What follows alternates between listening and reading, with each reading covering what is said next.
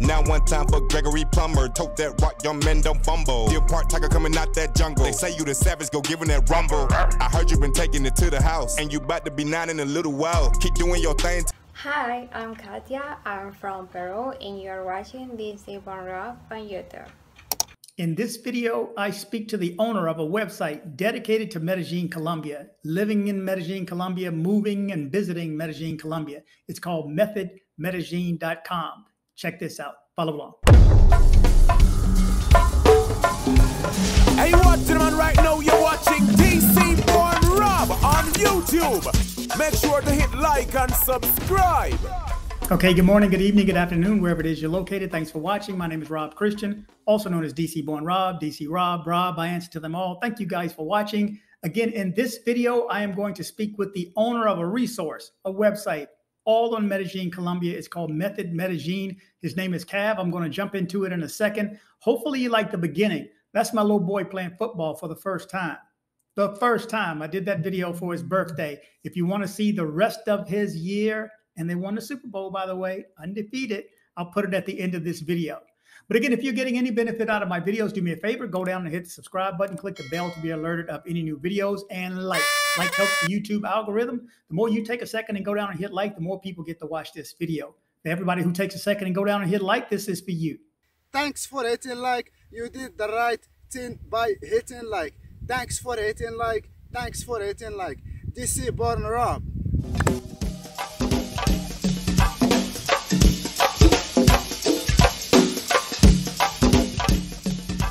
That's right. Thank you guys so much. Let's jump into this interview with Cab, the owner of methodmedellin.com.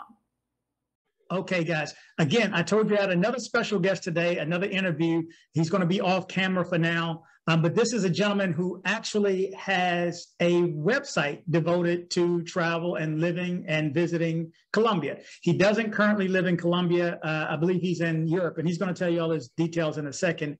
But I have Cav on the show today. Welcome to the show, Cav. Thank you. Thank you for having me. Yeah, so I read of some of your articles. I think there's a lot of good information in here too. I heard your name the other day being discussed by a buddy, a vlogger of mine, Razor Rays. I listened to his conversations. Yes. Okay, I was out walking and I listened to his stuff while I'm out walking sometimes. I said some good information, and they said, yeah, Absolutely. they were quoting some things that you had said. I'd never seen the website, but one of the things they commented on says, I don't know, why don't you let's call him and bring him on? And I think he said somebody called him, so I said, let me reach out and see if he'll come on. And here you are. Yeah. 2 days later, so we can run through a few questions right now, but again, you have a focus on safety, as I have a focus on safety to Medellin. So let's just jump straight in. Your name is Cav. How old are you, Cav? I'm 27 now. Okay, and you've been coming to Medellin, Colombia for a few years now, right? Since first time was February 2016. Okay, so well, you've seen it. Not 20 years ago when it was terrible, but 6 years ago when, I saw it first 5 years ago, 6 years ago, and I fell in love with the place. So Absolutely. I understand your thought process here, why you visit. So you go down yearly, or do you stay Yes, there yearly. Mm-hmm. And the first year in 2016, I was there for 6 months. Like many others, I ended up staying a lot longer than I had anticipated. Such is the charm of the city, I guess. And then since then, I would come for a month at a time, or I think in 2019, I was only there for 3 weeks. But I certainly see the changes in that time because I have sort of my perception of the city, and then I sit on that for a year, come back, and I can see how my expectations are defied, how quickly the city has developed, essentially. Especially in terms of tourism. So since you're coming every year, so let's say you were here prior to the pandemic and here Yes. now, what do you think the differences are crime-wise between 2 years ago and now? Well, I can say definitely that in 2016 was the second lowest year, according to figures from the Alcaldía de Medellin, which is the mayor. There were 544 homicides in 2016, which was the second best year in that sense. And it kind of stayed that way according to the data. In 2019. Yeah, but I think in recent years, as tourism has grown, and as obviously the city has contended with the residual effects of restrictions, which were very draconian, very dramatic, yeah, crime has increased. And I think when you talk to a lot of people, when you ask a lot of people about this topic, it's based on sentiments and what they feel and the vibe of the city. But so if you ask me in that sense, I would say, yeah, the city does feel like it has gotten, you know, a little bit more, the word I would say is, yeah, unsafe. Mm-hmm. Yeah, after the pandemic. I was there before until now, and it's a different vibe for me anyway. Walking around with a camera is a no-go now. Of course, whereas yeah, I could do it 2.5 years ago. I absolutely would not do it now. But you wrote an article entitled, one of your articles, you have numerous articles. By the way, his website is methodmedellin.com.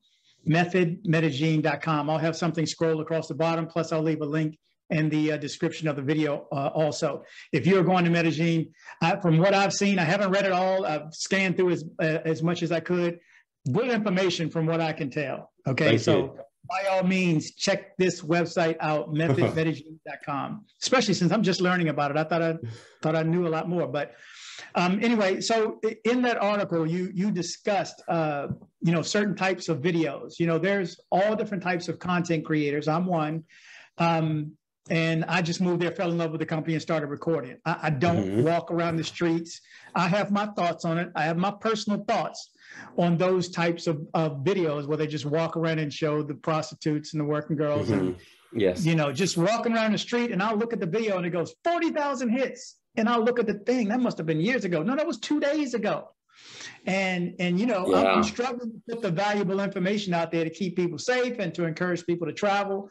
It gets a little unnerving sometimes, but I think all YouTube, all content creators serve a purpose. If somebody's watching it, I mean, they're getting benefit out of it. Okay. Absolutely. Just not my cup of tea.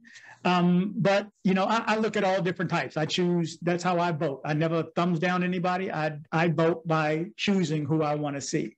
So like I said, Raise. I like watching his, you know, Checking a Pet, Ace Live. Those are the one, Carlton. I watch those guys. So Life of David? Was it Life of David, I believe? He makes videos on YouTube. I really like him. Yeah, Life of David, I think, too. Yeah, he's good, really, too. Really his cool, are good, yeah. He's knowledgeable of the area, too, and I like that. He's actually from Houston, too, from what I he is. Yeah, he's a Texan. Yeah. But so, regarding those videos, though, what's your thoughts on those videos? Let's because I don't have the story to read. What are your thoughts on those type of videos? It begs the question, doesn't it? You think, because you see how many views these videos garner. They get, some of them have millions of views. And it begs the question, is this just accommodating for a demand that was already there? Or is it stimulating further demand for sexual tourism in the city? Because, I mean, as a content creator myself, I do my keyword research and I see what are people searching on Google or on YouTube about Medellin. And unfortunately, one of those things is, you know, the keywords that come up are prostitution, you know, women, where to find women, where to find ladies. So there is a demand for that. But my only concern is that this could, again, like I said, stimulate further demand and attract a certain strand of tourism. And if there's one thing I can tell you pretty confidently, and I'm sure you'll agree, about criminal minds in Medellin, is that they're quick to adapt. And in the last 3 years, where tourism has really grown exponentially, we've seen new criminal business models, which are basically centered around capitalizing on these tourists. I'll give you an example. And I actually wrote about this in Laureles. In less than 24 hours, 2 separate punters or 2 separate men that were foreigners looking for women on Tinder had been robbed at the hotel. And unfortunately, of those 2 separate events, one individual lost his life. But like I say, the common thread between these two incidents was that Tinder was used. So as we can see, and the police in their their initial public announcement said that, yeah, we can tell you that both of these individuals were organizing an online meetup. So yeah, a lot of people coming here looking for women are unsuspecting and don't realize actually that they could get themselves in trouble. Of course, there's the threat of scopolamine as well, which is growing. Mm-hmm. But yeah, that's what I would say. Well, thought process. What do you think of prostitution in Colombia specifically? Well, I would say it's always been there. It's long been there before any Westerner arrived in the city. That's for sure. Mm-hmm. However, and in terms of, you know, the morality of it and so forth, you know, I think that if it's regulated and if it's if it's a regulated industry and the women have certain protections in their favor, you know, who am I to say what you can and can't do? I understand that Medellin has a developing economy, and many of these women, I don't want to say they have no other option, but they feel compelled to go down that route. I don't have anything personal against prostitution, or if you want to go and see a woman, I think that in many ways it has its advantages and its disadvantages, right? And yeah, that's what I would say about that. Exactly. I think the same way. You're paying for it one way or another. I mean, exactly. You are paying for it one way or another. It's a business transaction. Exactly. It's legal. You know, I've had people that will comment, you know, some negative things. And my comment sometimes is I have to think first before I comment, because sometimes I react. And, you know, if you really want to do something, don't try to stop my videos. You need to, you know, vote in your own country. Precisely. You know, so that's the law there, and it's legal. So, you know, if that's how you choose to interact and do business, again, my whole thing is safety. I could kill it either way. I don't care. It's their choices on both sides. It's an agreement. Where I come in and have a serious opinion is that when you start drugging the men, then I have a problem with that. Okay. Oh, of course, so, yeah, it's terrifying. With that said, what do you think about the latest rash of scopolamine druggings and robbings? Well, I think that they're unsettling, and anybody that's spent some time in the city will eventually cross paths with someone that has their own story, whether it's a friend of a friend or it's, you know, it's the threat. You're never far from it. And I think that we're reminded of that. Having said that, it's weird when you enter the city, isn't it? Because it seems to be, it's like such a contrast to what you're told and the stigma, not the stigma, but the preconceived ideas of how the city is going to be. You get to Medellin and you're so relaxed and the vibe is so inviting that men do let their guard down. And unfortunately, yeah, like there are people that capitalize on that, and scopolamine has the potential for really long-lasting effects. It can rob you of your memory, your physical health. Yeah, it's really shocking. And unfortunately, like I say, there are business models, actual like business models, but illegitimate, dedicated to the exploitation of tourists. And so we are seeing more people fall victim. And yeah, it's pretty alarming, but I think that in the same token, it's quite easy to avoid getting yourself into trouble. And that's why watching your videos or just being informed before arriving is really important, because it is avoidable. Well, you have a good section on your website. I'm going to read. You have the red dots. I have them up on my other screen so I can step through some of your tips, because I think they're all. But when it comes to someone that does go down and gets drugged, whose fault is it? Do you think it's the guy's fault for going down and participating, or do you think it's the actual criminal's fault? Oh, it's funny, isn't it? Because in Colombia there is, as we all know by now, the expression no dar papaya, which essentially is just blaming the victims, right? And I think that we're noticing that this definition of giving papaya seems to grow. The definition, or what is encompassed within that giving papaya, it grows every day. I don't know if you agree with that, but it seems that, you know, I've read online, people have been victim blame simply because they were walking past 6 o'clock in the afternoon, which I think is absolutely crazy. I would say that if you're going to Medellin, to answer your question, obviously it's the criminal's fault. No one deserves to be drugged, regardless of what they're doing. If they're not, as long as they're not causing harm to anyone else, if they're seeing women or seeing prostitutes, they certainly shouldn't be drugged for it and have their life changed, you know, for the worse as a result. Having said that, I do think that there are men that are behaving recklessly or foolishly even. And I think, like I say, I think it's very avoidable. And there are many cases where people get drugged and they could have easily avoided the situation with some more common sense, right? I'm not going to say I'm not going to victim blame entirely, but I think the truth lies in between with regards to whose fault it is. Okay, so, well, back to the recording. I'm thinking of all the other YouTubers who are out there, and what motivated me to start blogging. And I used to watch 2.5 years ago when I lived there. Before I moved there, I used to watch Ace Live from his first day at the airport. I watched him. I watched Carlton. I knew Carlton was a good guy before I was there, and that's my buddy now too. Carlton's Travel Adventures. I guess later along I saw Check and Effect, but there was also another guy that would go around from Cali, ex-military guy that would go around just and talk and meeting women and so on and just explaining the area. So that's how I said, you know what, if I ever go, I'm going to do it. And I started doing it that day from the plane. But again, now you have people who want to go to Colombia for that express purpose of recording videos because they see what the clicks are. They see what the I've since demonetized my channel anyway. I don't know if you know, but I don't even make money off of it because I'm tired of people saying I'm making money. And I just did my taxes. Let me tell you something. I ain't making no money on it. I spent more than I make on this. So anybody who watches this video needs to know I don't do this for the money. Okay, so whoever comments that needs to cut that out.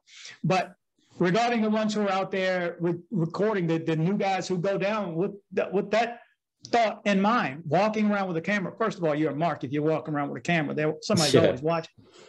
But what are your thoughts on that as being sexual exploitation of the women by walking around with a camera? What's your thoughts on that? I think that it's harmful. It's harmful as well to all parties involved, including fellow tourists, because you're attracting a certain strand of tourism which is more vulnerable, because let's say the prevalence of crime occurring against sexual tourists, in my opinion, and there is some data to agree with this, it is more dangerous. You are at a higher risk. So if that's something that you're comfortable doing, then go for it. But it's something that you should weigh up morally. And with regards to the women, yeah, this is exploitation. I'll give you another example of a change that has happened as a result of these kinds of videos. The landscape in Gracias. I know right now it's under construction, but from 2016 to 2019 and beyond, they've always been street workers. Always. They've had their stretch, usually at the top of the park, but it just spiraled out of control. And what ended up happening is you had this area which was once reserved for the upper crust of society. All the fanciest of países would flock to Parque Gracias. And now you don't see any of them because they don't want to be misidentified as prostitutes. And so this is an example where we as content creators have changed the terrain, and I don't think that's in a positive way. I think it's had an adverse effect on the landscape. So yeah, I think that just be careful. If you love the city, if you like what it's provided for you, Medellin has done a lot for me personally. Treat it with respect. Treat the people with respect. Yeah, I know that the video has garnered lots of views, and I know that I don't know if you can even, I don't know what the monetization strategies are, because I think YouTube is quite tight on sexualized content. I don't know the ins and outs. Maybe you can explain more, but yeah, it's certainly a moral question that you have to weigh up. I don't know if the money's there, then that seems to be enough to compel people, but those are just my opinions.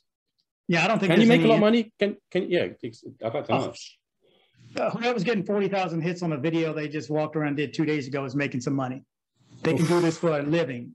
A living. Wow. I could not. That's just not me. I don't fault anybody for doing it. The opportunity's there. Somebody's taking the opportunity. You're providing real value. You're providing real value. You're actually you're informing, because you're informing the tourists that come here about the safety, and you're telling people that they can have a good time, but you're telling them how they can do so without running into trouble. And that's genuine value, right? More so than any value these sexualized videos could possibly bring. Well, in my opinion. I'm going to think that. No, that's just silly. Into it, so I'm going to think that. You're going to think that. Anybody else who takes the time to edit is going to think that, because editing it's no joke. It's no joke. What you see on camera is nothing compared to what has to be done to get what you see on camera, online. But one thing that you said a second ago about the cameras made me think of those who walk around taking videos of the girls who are hiding their faces.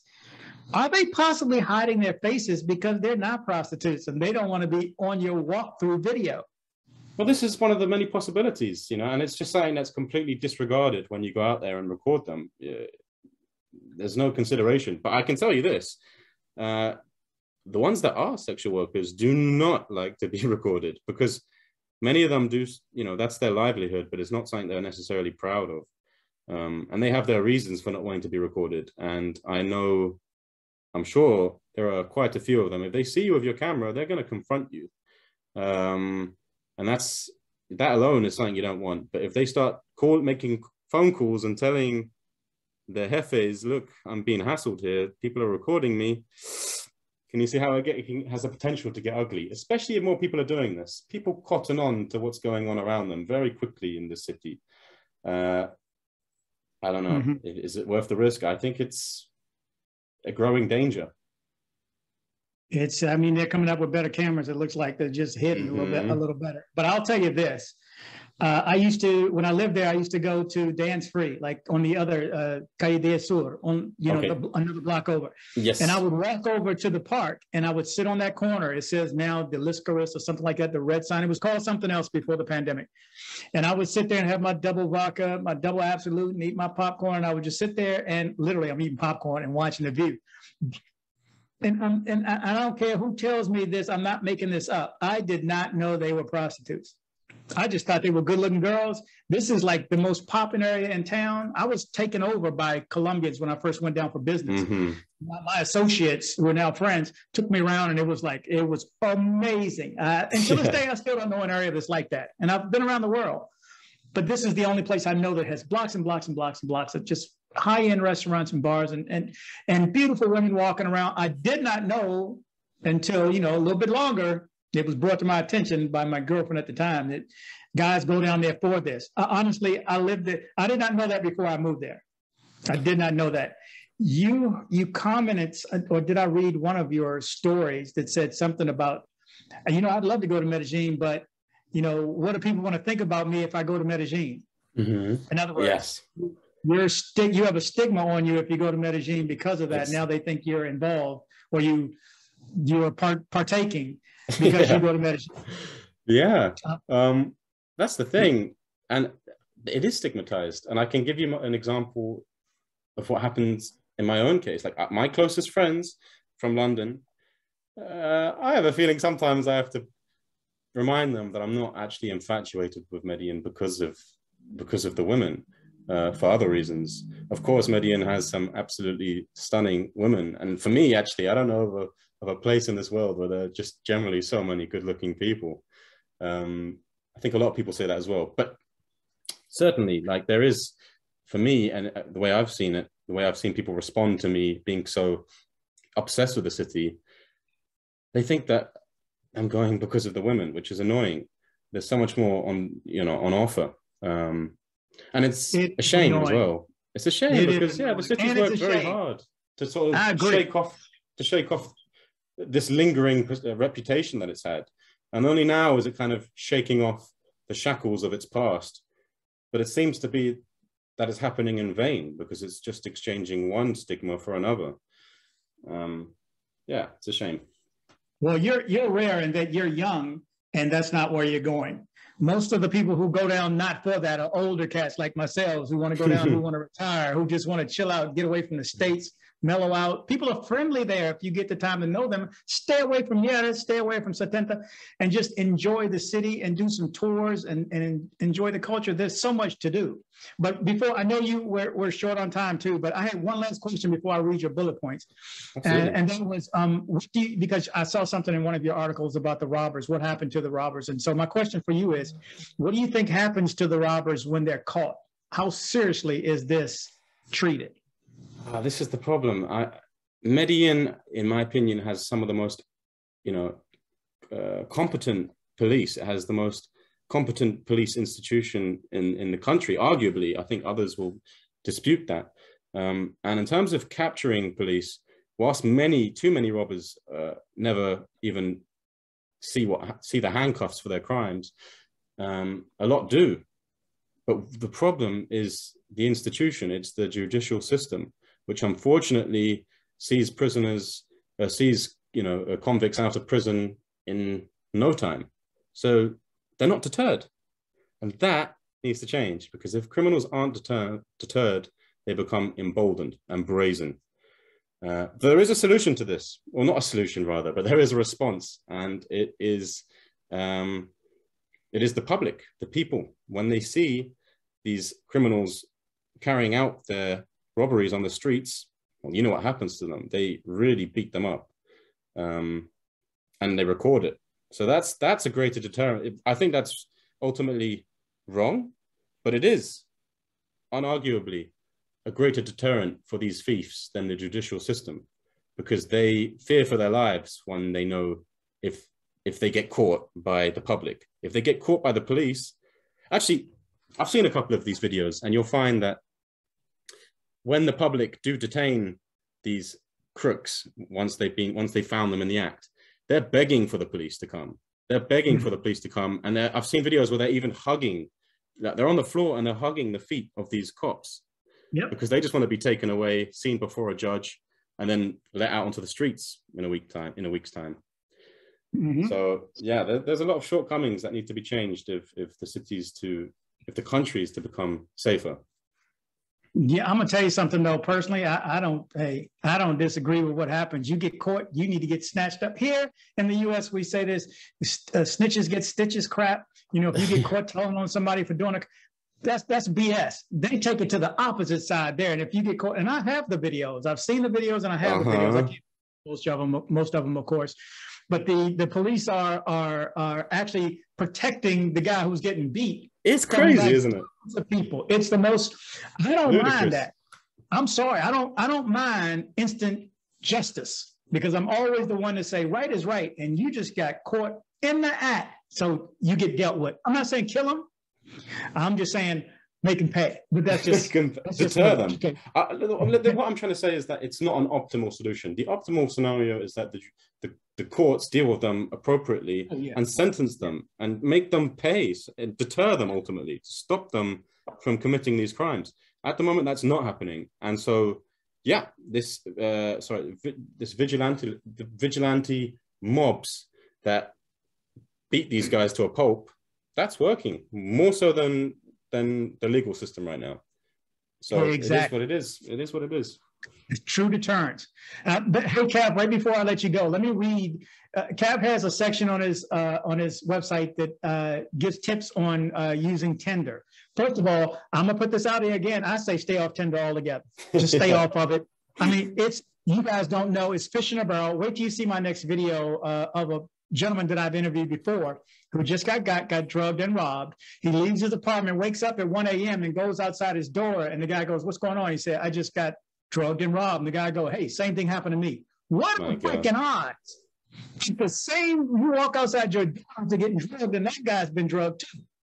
I mean, I'm thinking in my mind, and everybody can think differently, I'm thinking it's dozens of guys that are getting got every night, and on the weekends, hundreds. Thursday, Friday, Saturday, I think it's hundreds. And most people aren't saying anything about it. I have a few people who've reached out who I have the stories, and I'm trying to put them together and work as a group. But I'm trying to do what I can to keep you guys safe. And I say, ultimately, you know, don't get in that barrel, because you guys are fish in a barrel. And when you jump in that barrel, I mean, you can jump in a barrel with a little protection and do this and do this and do that. But I'm telling you, I say stay off the apps. You have some good tips here, and I want to read through these right quick. It says, it says, here's my take on what to look out for and to stay safe. One, she wants to bring a friend. And I told you guys, and I got that from Rob. As soon as the second one says they're coming over, run. Get out of there. Run. There's no reason for her to be bringing another friend. Exactly. You want a friend, you ask for a friend, but yeah, I mean, good luck with that. Anyway, it says, number two says she wants to meet at a specific venue, like your house, like your apartment, like this bar, like that club. Good one. Says if she's persistent on meeting in a certain venue, it could spell trouble. The next one says she's fawning over you. You know, she's all in love. She just met you now. She's all in love, though. If she's gushing over you or showing too much interest, too quickly, be aware. If it seems to be true, then it likely is. Okay. And here's your quote. Says, "Sí, papi." So, okay, mi amor, papi, precioso, vida. If she's literally calling you these things, then this is a strong indicator that she is and the term you use, interesada. Interesada. The next one is hypersexualization. Her profile pictures are overly provocative. And guys, you should know this already. Arm, sleeve tattoo, you know, stuff on the neck. I mean, you ought to know this by now. The next one is she wants you to go to her comuna. Yeah, good luck with that. I want you to go over and hit that. No. You have some good ones in here too. Finally, here are my tips on what not to do and what to do during your Tinder date. Let me see how many. Okay, it's just 6 or 7. Never leave your drinks unattended. Everybody should know. Don't take her back to yours. Never take her back to your place. Let her know that friends are aware of your location that make anyone think twice. I don't know if you heard my interview last week with the young lady who gave us these tips firsthand. Take a picture of ID. Tell her I'm sending it to 3 people. I have the picture of the taxi driver's license tag, all this good stuff. Tell your front of the house, tell your receptionist that you're going on a date. It could save your butt. And remember, they take pictures. Some of the hotels always have a guard. I'm just saying, I would never live in a place that didn't have a guard. Just for my safety, because I'm not partaking anyway, but just for my safety. Be conscious of her phone usage. That's another thing. And I discussed that in my last interview. When somebody's texting on the phone while you're there, what's she texting? Who's she texting? I'm here. I just gave it to him. It's bad manners, isn't it? First of all. Well, it's not only rude, but she could be texting somebody, I just drugged him and I'm out front. Exactly. You know? I mean, she's got no justifiable reason for it anyway. That's the point, you know. She can't get away with that. Exactly. I'm going to leave it on this one. Your last and final note, it's a solid red dot. And this, everybody knows, this is my 3 top things to do before you go to Medellin, Colombia. Learn Spanish, and learn Spanish. It will and can save your life. If you can't speak the language of the country, your host country that you're visiting, you're marked. If you can't be understood, at least. Now, I'm not fluent, but I can be understood. In any Central American country, and I know how to ask for help, and I know how to find things, and you know, I know the basics. Y hablo bastante. Very important. Learn Spanish. So let me leave it with you, Cab, because I know we're short on time. What did you want to leave my viewers with? What message do you want to leave with them? Well, I want them to know that Medellin is a fantastic city, and it's one that, you know, should be remembered. Most people that come to the city end up staying longer than they would have liked. Had planned initially, and that speaks volumes about the quality of the place. With that being said, you know, we talk about crime and safety, but that doesn't mean that we're not trying to paint a picture of it being some hellhole or, you know, perilous, because it's not. And the chances are, if you apply the tips that we're telling you, you're going to have the best time of your life coming in. Despite all the stories that I cover and all the things that happen, which aren't so great, Medellin is my favorite place on earth, actually. Or the greater metropolitan area of Medellin, including Envigado and Sabaneta, Bello, all of it. It's my favorite place. Absolutely enamored with it. That's saying a lot. It does. Yeah. You know, there is a hurting feeling when you're leaving. Yeah. You don't want to leave. You do not want to come back to the U.S. That's for sure. I mean, there are parallels. Yeah. UK is the same. It's just the pace of life, the values. You leave all that behind when you leave Medellin, and your soul, if I can say that, yearns for it. It really does. And even after 6 years, I just can't wait to get back. Trust me, I know the feeling. I have other places I need to go to first, though. I got to get to Cuba, and I'm just coming back from Honduras.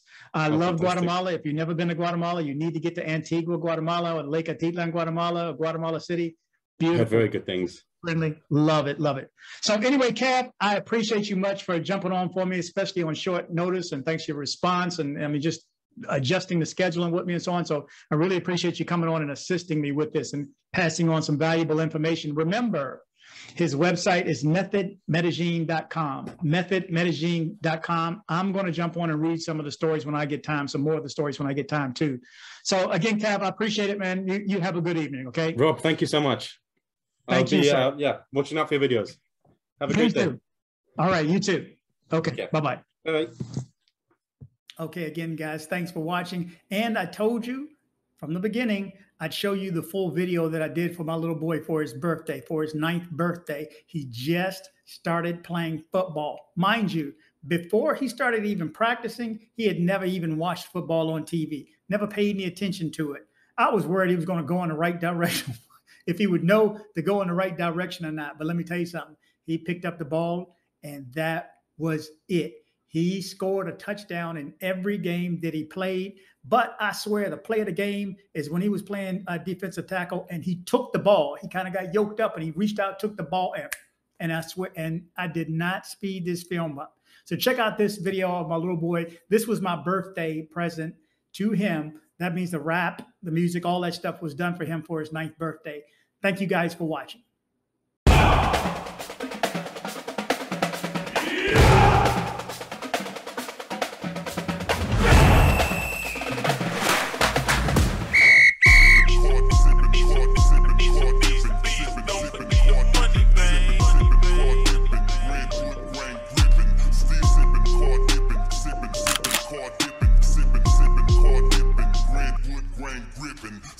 I heard you been taking it to the house, and you finally nodding, it's going down. Keep doing your thing till you in the league and the fans be screaming your name loud. Pop, pop, gon' be there cause he proud. Away team got a game plan, you now.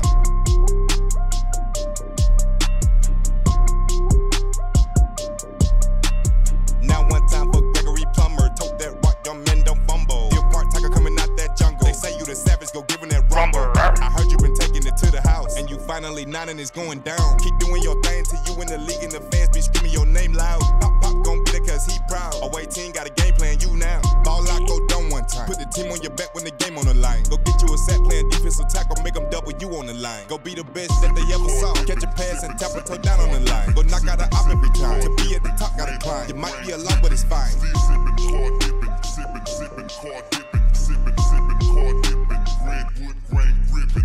Now one time for Gregory Plumber, tote that rock, young men don't fumble. Your part tiger coming out that jungle. They say you the savage, go giving that rumble.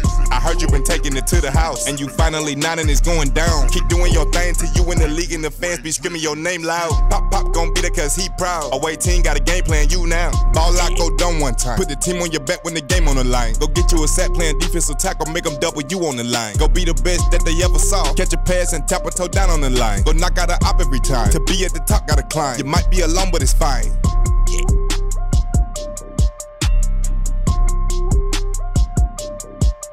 Gregory Plumber.